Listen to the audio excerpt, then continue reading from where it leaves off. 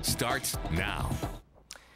New chopper video showing smoke rising over Lake Berryessa as the county fire continues to burn out of control.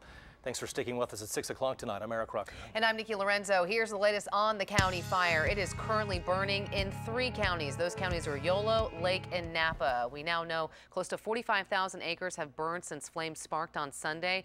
Crews have been working around the clock to get a handle on this fire, but as of right now, it is just 3% contained, and there are mandatory evacuations in place right now.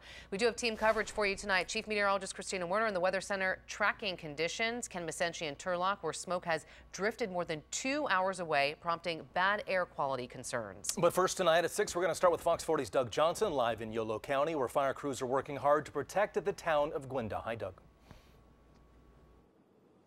Yeah, Eric, and as you guys can see, the air quality has only gotten worse since we first started talking to you at 5 o'clock. And as you can imagine, that is just terrible visibility for some of the aircraft in the area. So when we were hearing maybe a couple hours ago helicopters and planes making drops on the hillside you can no longer see behind us, they have since stopped because the visibility is so bad in this area. And again, that's just making fighting this fire even more challenging.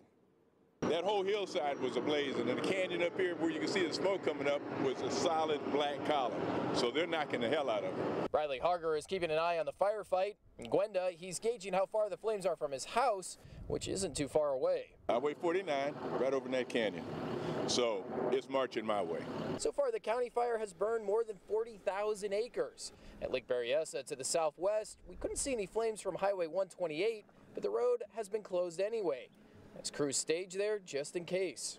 We're responsible for doing structure defense for all the structures around there. Craig Hollis is a firefighter for the Capay Valley Fire Department, the local agency who's preparing residents in Gwenda to evacuate on a moment's notice. And he's giving them this advice. Be safe, be cautious, be observant, be aware of the conditions, be ready. That's what Harger did on his property today. Making sure my stuff is ready, go and clean up, make sure the fire tanks are up, the water's on. As a retired Oakland firefighter, he likes his property's chances of surviving the county fire. Until it jumps that canyon right there, then it's all bets are off. Yeah, and the one thing that firefighters say has really surprised them during this fire is just how fast it's been able to spread. Again, within the first day, we're told it was growing by 1,000 acres per hour, which is why it's grown to so many acres now. Reporting live in Yolo County tonight, Doug Johnson, Fox 40 News. All right, Doug, thank you. Mandatory evacuations from